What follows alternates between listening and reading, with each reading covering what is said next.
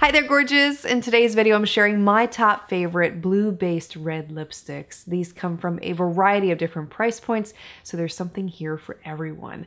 Why would you want a blue-based red lipstick? That may be the first question you're asking if you're not really sure. I know that was me a few years ago. When I first heard about blue-based red lipsticks, I thought, well, why? When you have a blue undertone in a red lipstick especially, the boldest, fullest color comes out. And one of the most desirable qualities of having a blue undertone is that it makes your teeth look whiter, because blue will counteract any yellowing that you may have in your teeth, making your smile appear much brighter. And one of the other desirable factors about blue-based red lipsticks is that they fit a variety of different complexions, from cool to warm, Asian. Most everyone can wear a blue-based red lipstick, but it's all about finding the right shade for you. So how do you know if you have a blue-based red lipstick? Because you may already have one in your collection.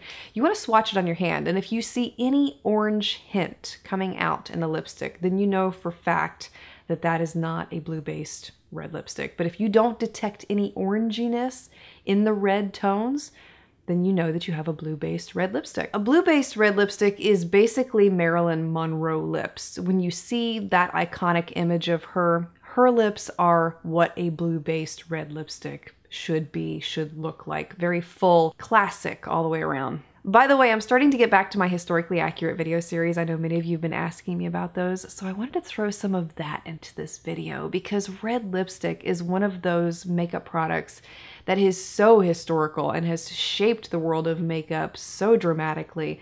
There are a lot of really interesting things that has happened with red lipstick in the past, so you may hear me pop up throughout the video with a really unique fact here or there. My first favorite blue-based red lipstick is from Stila, and that is their Stay All Day liquid lipstick in the shade Beso. This is a true blue red. It's a very rich pigment, so a little bit goes a long way with this formula. This is one of those universally flattering shades that looks great across so many complexions out there. And even though it provides a matte finish on the lips, it's still very creamy because it contains avocado oil and vitamin E that Stila adds to their formula. So even though you're getting a matte look, your lips don't feel dried out with this one, and they definitely won't crack. So a great red all the way around. One of my other favorite blue-based reds was a recent release from Maybelline. They came out with these 7 universally flattering shades as part of this campaign to create lipsticks for everyone, and one of the shades was called Red for Me, and I tested this one out as well as the other shades that came out with my friend Corinne. If you missed that video, I'll have it linked for you below. But this shade in particular, Red for Me, is universally flattering. It's so pretty on so many different skin tones. It does have a satin finish, so it's not going to be completely matte, but it's so creamy on the lips, and these last for a ridiculously long time too. So excellent price point, excellent product all the way around. Another one that I highly recommend comes from ColourPop. They have 2 actually.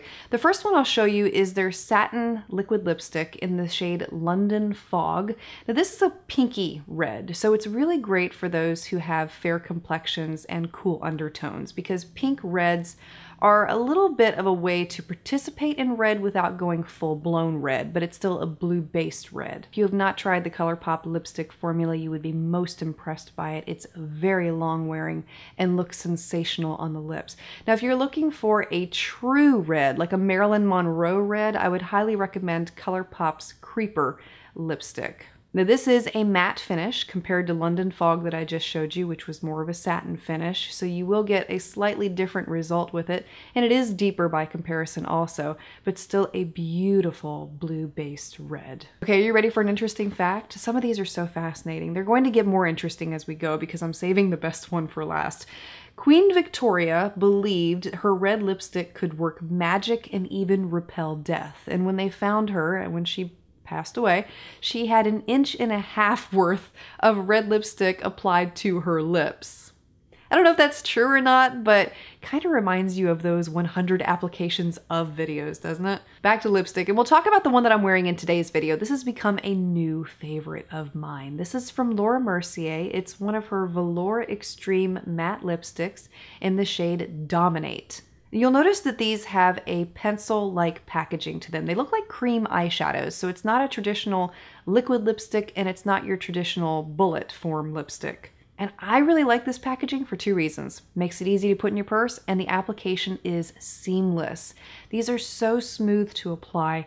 You don't make any mistakes whatsoever during the application. It's the first time I haven't had to use a lip liner, and I was able to apply my lipstick perfectly with just the pencil. And these have a fantastic formula. It is matte appearing. Like right now my lips look matte, but they don't feel matte. It's still very creamy on my lips, and if I press them together, it doesn't feel dry. It doesn't feel like my lips are getting scaly, and it feels like my lips are hydrated, like I'm wearing a balm. So if you're looking for something new to try, you would love these. Another great blue-based red I have to recommend to you is from Anastasia's liquid lipstick line. And what's great about Anastasia's liquid lipsticks is that they do not move.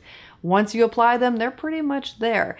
The shade that I'm showing you here is American Doll, and this one is a medium dark red, still blue-based, dries down to be completely matte, and like I said, will not move. You don't have to worry about this one appearing on your teeth at all throughout the day. Simply fantastic. Going back to our fun facts here, did you know that our first lady, Martha Washington, actually made her own red lip salve with a recipe that included hog's lard, alkanet root, and raisins? Who knew? Another favorite blue-based red lipstick that I have to share with you comes from Chanel's line, and that is one of her Rouge Cocoa Ultra Hydrating Lip Colors in the shade Gabrielle. This is a bright blue red with a satin glossy finish. It's very hydrating, extremely lightweight. If you've not tried any of the lipsticks from this line from Chanel, they are some of the best lip balm type lipsticks. They don't feel like you're actually wearing a lipstick, and that's what I love the most about them. Did you know that Elizabeth Arden herself handed out red lipsticks to women fighting for voting rights at the 1912 New York City suffrage march? Now you know. The last blue-based red lipstick I have to share with you is one that I absolutely love, and it's got a lot of fascinating facts behind it too. A lot of people love this lipstick, and I'll talk more about that here in a minute. That is Sephora's lip cream in the shade Always Red. Very creamy formula with these at an unexpected, inexpensive price point. Again, another one of those universally flattering shades. And get this, this is the shade that is used across so many different Chinese Vogue covers. Can you believe that? So this is a great one for Asian skin tones. This is also the go-to color for the Radio City Rockettes.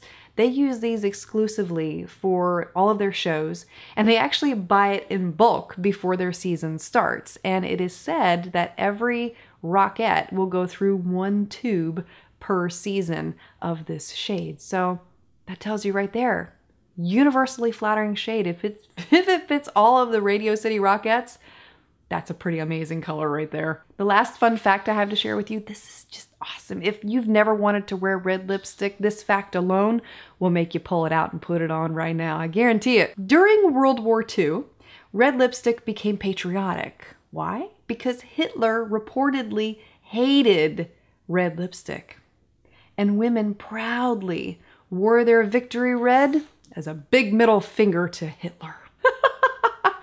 That's just the fact. That's the way I read it, but I thought that was just awesome. But in all seriousness though, if you have been wanting to try red lipstick, but maybe putting it on in its rich pigment is a little too much for you to try, trust me, I've been there. It took me many years to get to the point of being able to wear it like this. One of the things you can do is take a little bit on your finger, dab it on your lips so you get more of a stain-like look and you're not putting it on in its full power pigment mode, so you can get an idea of how a little bit of color added to your lips looks. And sometimes by doing that over and over and over again, it starts to warm you up to the idea of red lipstick and you start to get accustomed to seeing it, and you can slowly add more over time. Feel free to share your favorite red lipsticks below and let me know what your favorite red lipstick historical fact was. Thank you so much for taking the time to watch and look forward to seeing you again next time.